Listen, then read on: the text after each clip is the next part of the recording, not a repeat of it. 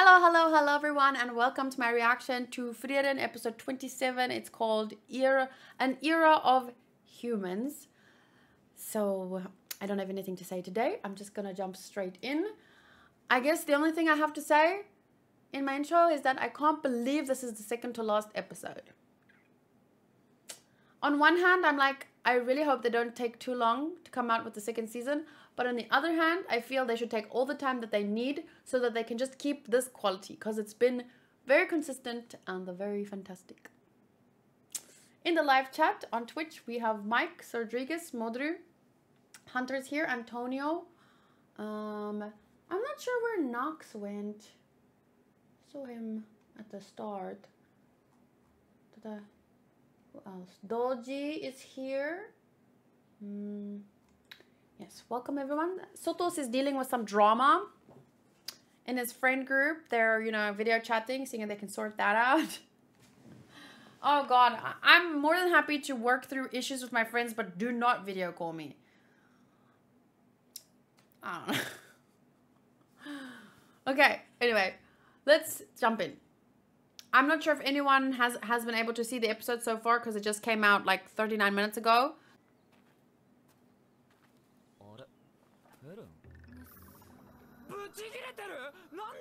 Nande? They literally just met. And he's like, you're already pissed? What did I do? I didn't see you for days.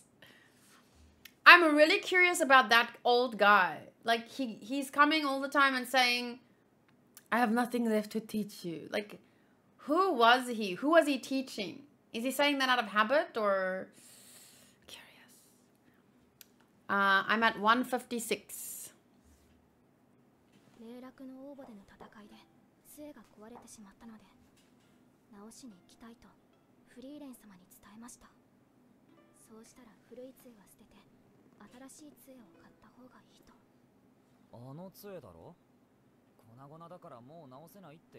Maybe it reminds her of...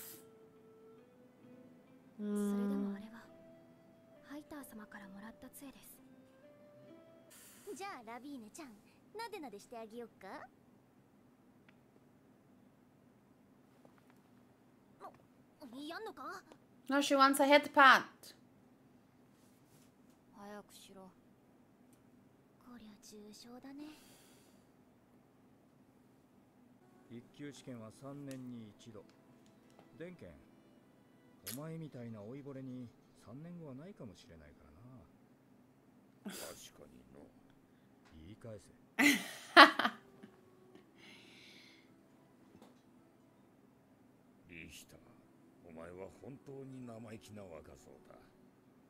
But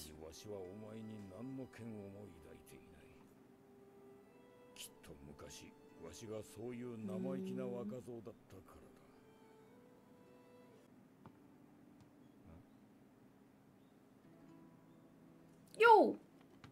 Aww.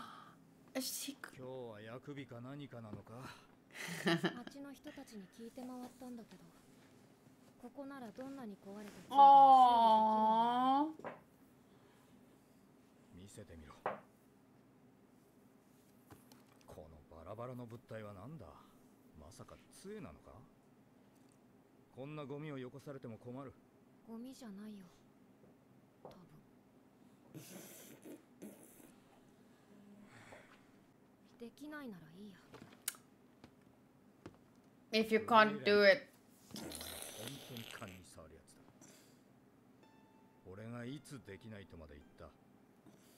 Well, that's the natural conclusion.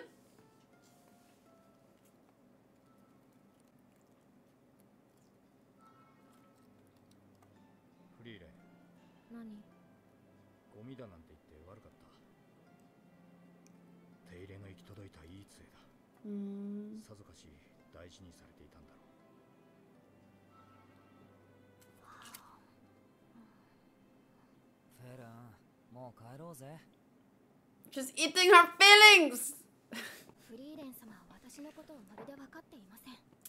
Pause.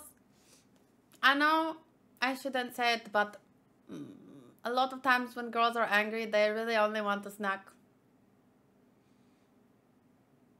And even though she's legitimately sad and somewhat angry, right? So it's not like her feelings aren't. But a snack will help. Just a hate pat and a snack. That's really, most of the time, that's what we need.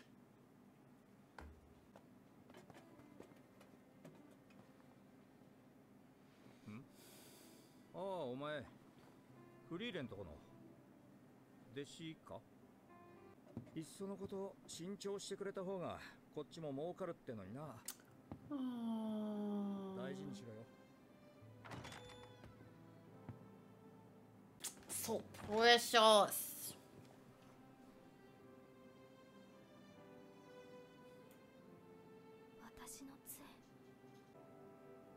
How do you sleep on your ear like that? It's so.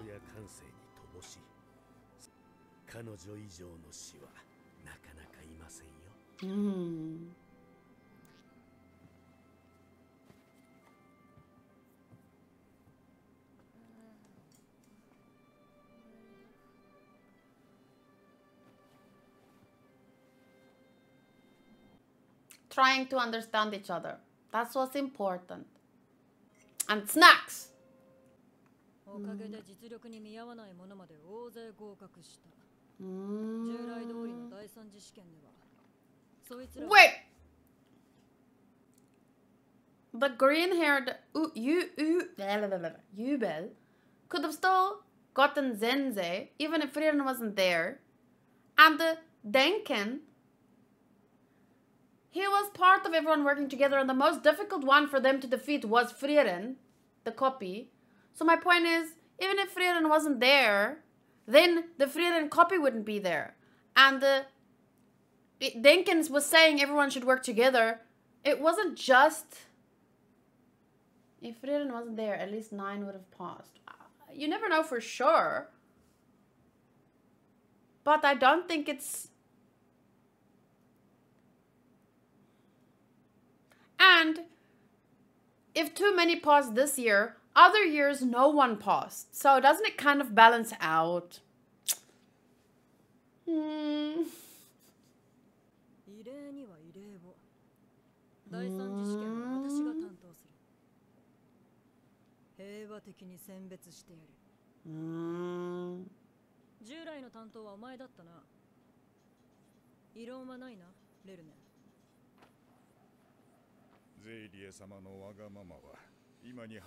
Seri. Ah, yes, Seri.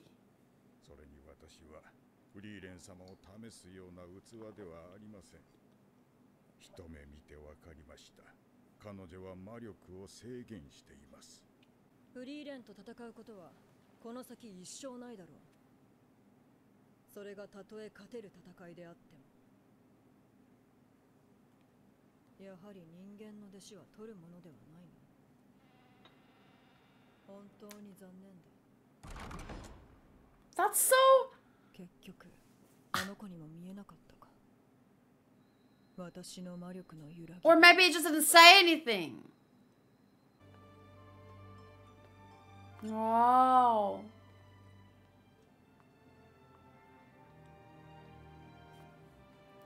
I don't think she should pause. Like, I'm sorry, but maybe she will. Maybe because I think she shouldn't pause.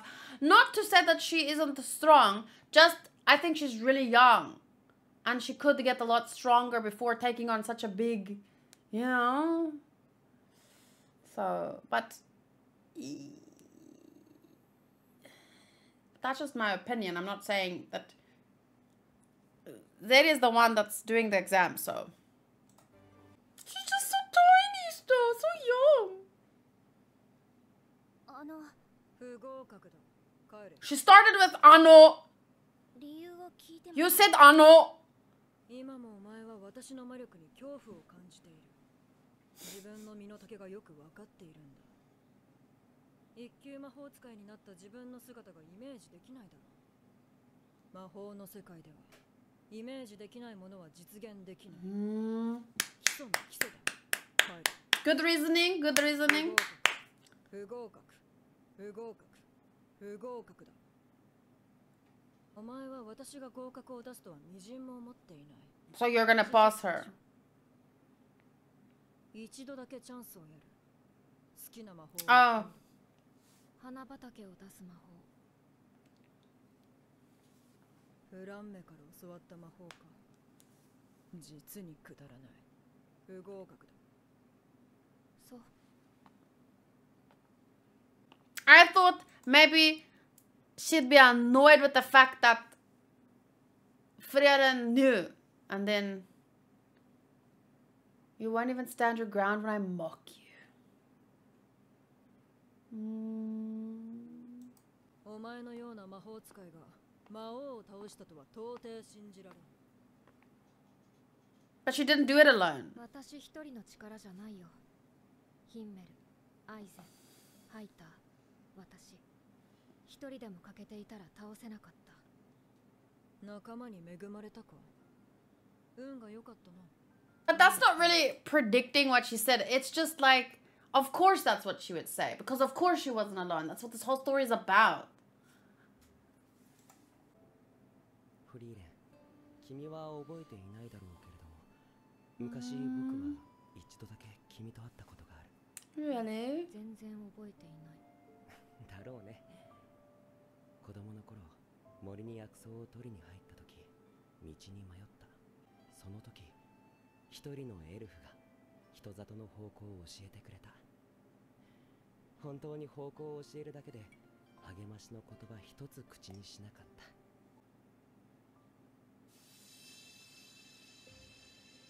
君は僕に花畑を出す魔法を見せてくれた。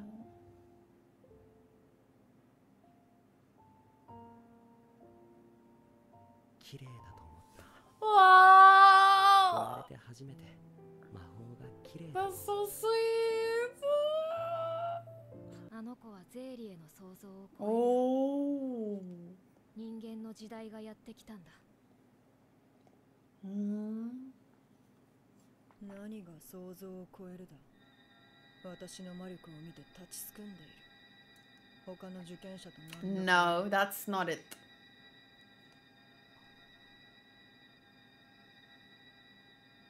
待て、お前、何が見えている。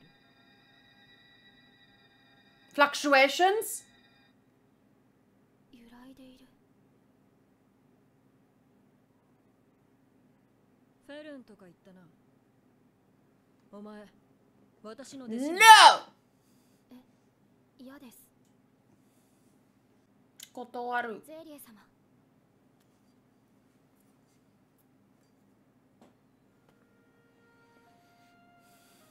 私はフリーレン様の弟子です。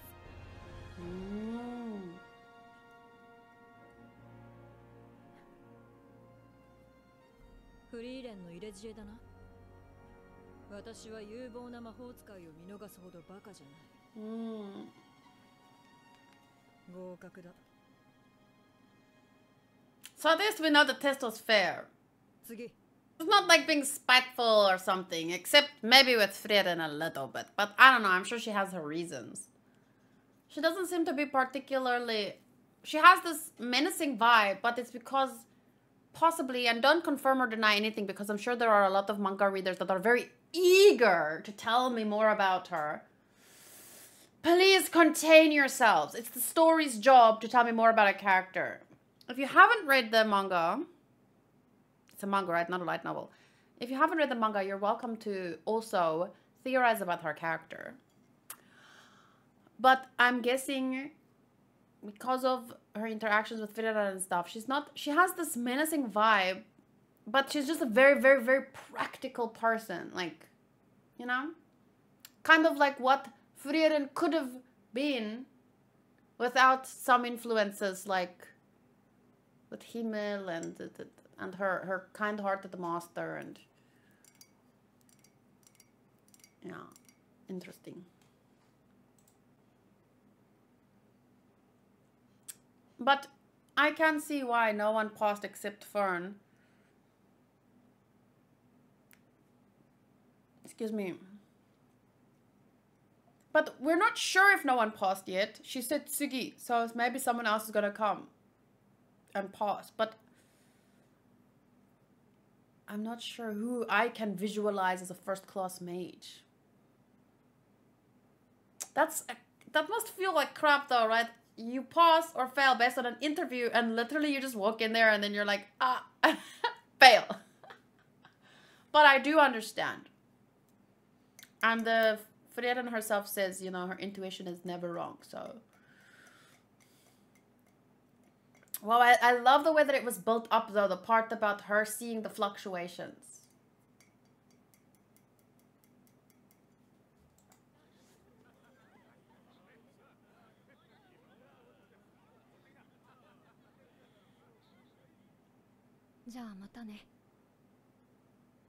Oh no, it said matane, like because of its lost episode. That dawned on me like a second to matane. If this was the last episode and it ended like that, with her saying goodbye like that, I would have. But at least we have one more week. I really like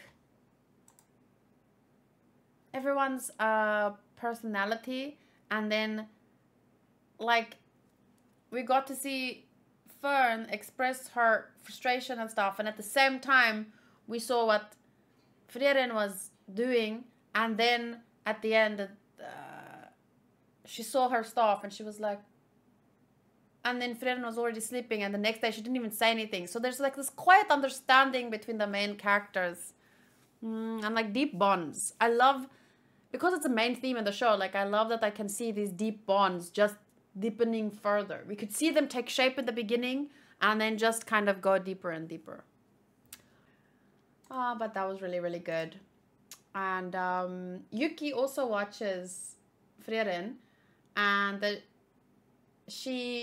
because she's now here, she's been here for a few weeks, she's been watching on my Crunchyroll, and she really, really loves Frieren too.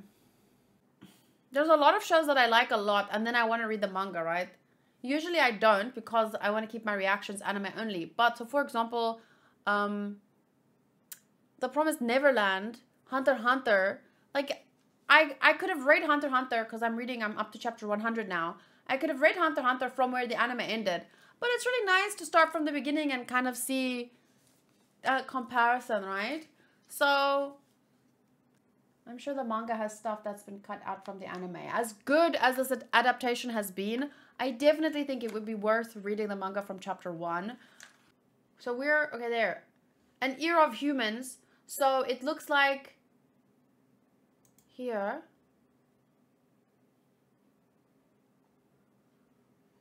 It says episode direction was Ka Hee Im. Animation direction, Reiko Nagasawa was the chief. Storyboard was Nobuhide Kariya. Screenplay, Tomohiro Suzuki.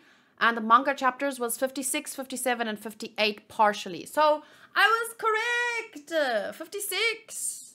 I said somewhere between 50 and, but my calculation was 56. So that's actually my favorite way to adapt manga in general, is 2 per episode. That's the ideal. Sometimes it should go a little over, sometimes it should be a little less, because it depends on the content covered in 2 chapters.